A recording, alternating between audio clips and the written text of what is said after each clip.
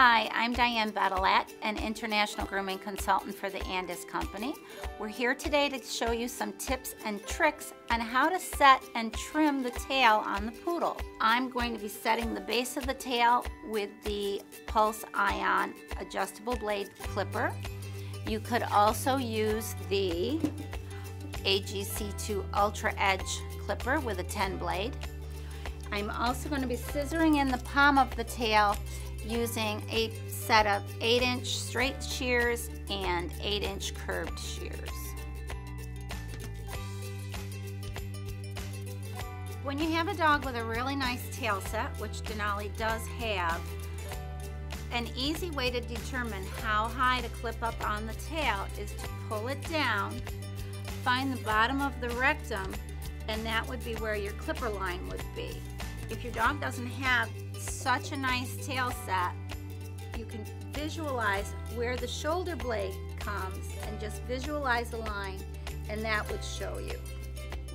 But since he has such a nice tail set, we're going to pull the palm hair out of the way, pull the tail down, line it up with the bottom of the rectum, and clip that much. You want to make sure you clip all the way to the base of the tail. So I just kind of, once I have it set how high I want to go, I just clip straight down into where the dog's body meets the tail. You want to make sure you clip all the way around so you have a nice clean band. You can also put a little inverted V or a U. If you want to make it a little fancier. And it's just a matter of coming in, you find the hip bones, you find the spine, and I put my finger there and I just, using the corner, just like I did for the eyes, use the corner of the clipper and come out, and then you just clean it up and you have a pretty V shape on your tail. Now setting our pom-pom, again, we're going to lift it up, we're going to hold all the hair up, we're going to line it up with the top of the dog's head, visually, pull it up, make sure you are past the actual tail. You're going to take your 8-inch straight shears, and you're just going to take whatever's past that line.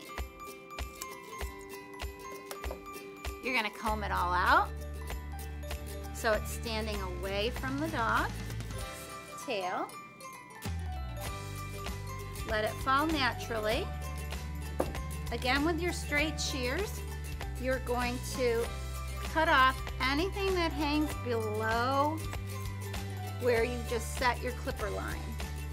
You want to go all the way around. You want to make sure the blades of your scissors are at a right angle to the tail. That will give you a pretty bevel. You're going to comb it out. Then you're going to take your curved shears and just go around the outside and take off anything that is outside your round tail, or in this case, when you do a standard, you do an oval shaped tail because they're bigger dog.